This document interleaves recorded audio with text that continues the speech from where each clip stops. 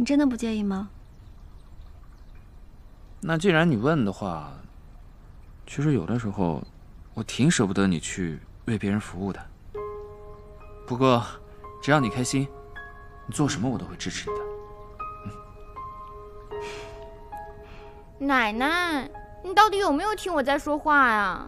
哎呦 ，David， 我又输啦！哎，游戏重要还是您孙女重要啊？游戏啊！哎呀，佳南跟那个女的不是认真的，你就随便她吧。什么呀？他们都住到一起了，虽然他们没有同房，但肯定有闲言闲语的。啊，住到一起了？对呀，奶奶，你赶紧找二哥谈一谈，搞清楚他这个突然冒出来的未婚妻到底怎么回事啊！哎呀，宝贝儿啊，你比我这个老太婆还要操心呢。佳南爱玩，但是他有分寸的。倒是你把你自己的事情顾好了，奶奶我就省心了。哎，哼，气死我了！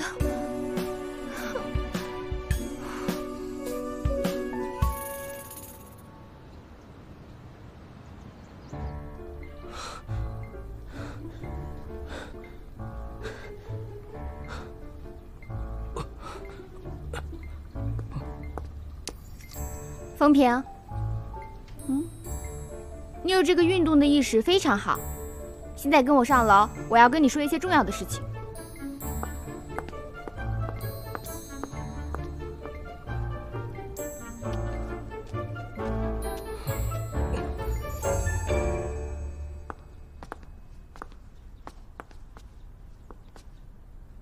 你现在是我二哥的未婚妻，我可不想你出门的时候被嘲笑。所以，我决定牺牲1天的时间，现在就带你出去见见世面，提高一下你的审美能力。洗漱去吧。那我洗漱去了。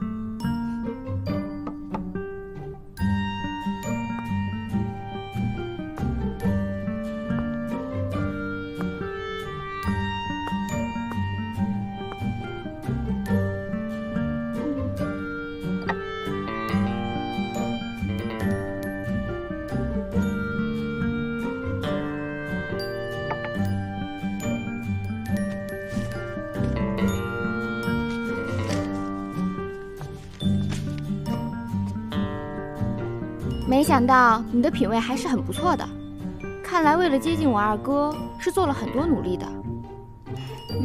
不过呢，这本杂志是上个季度的，已经过时了，对我们现在的穿搭没有任何意义，可以扔掉了。还有，你要知道，这种杂志上的搭配很多都是编辑意淫出来的，人云亦云，不可完全听取。好了，我收拾好了，我们走吧。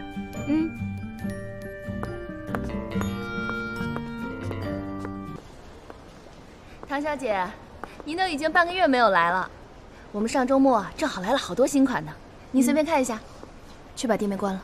好。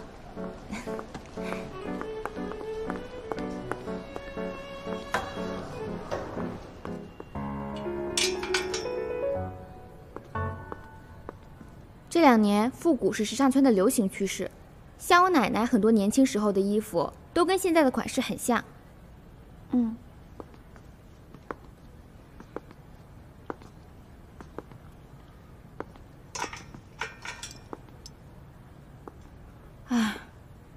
我最近都不是很爱逛街了，因为今年的款式其实不太适合我。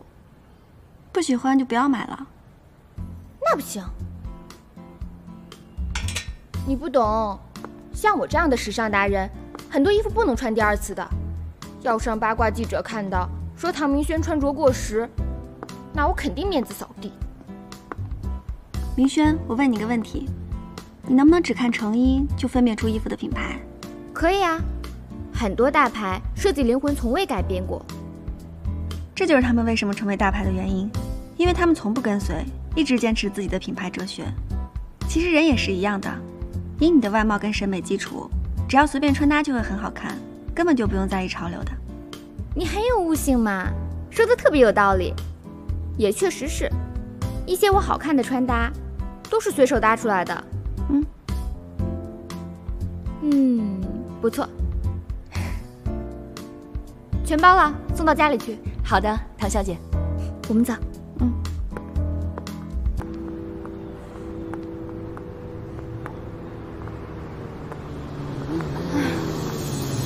小心！你没事吧？我迷眼睛了。秋天，是你啊？你怎么在这儿啊？我还有事儿，我先走了。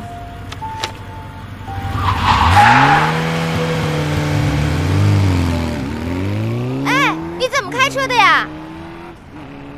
那是你朋友啊？一看就是不良少女，没有礼貌。她是个很特别的女孩，但绝对不是不良少女。哪有女孩在这种车道上骑那样的机车呀？而且你看她那穿着。风平，你要是跟我二哥结婚了，千万不要穿成这样，要不然让八卦记者看到，肯定又是一通乱写的。你有对你二哥的了解，我要是穿着皮衣开着机车，他会对我更着迷的。你怎么这样啊？走吧。还热吗？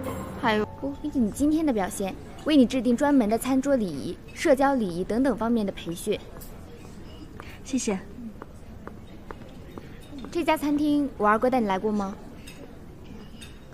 没有啊，我跟你二哥好像都没有正经吃过一顿饭。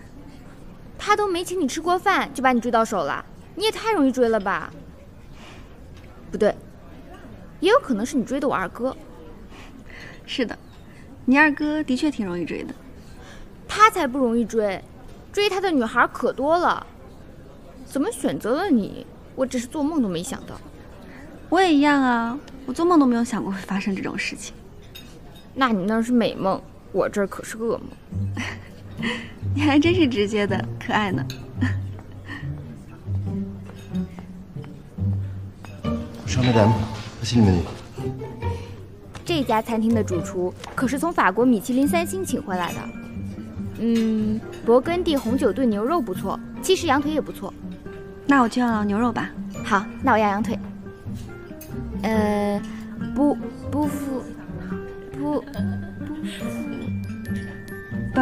给你一个de seda, merci. Très bien, veuillez patienter s'il vous plaît. 你会说法语？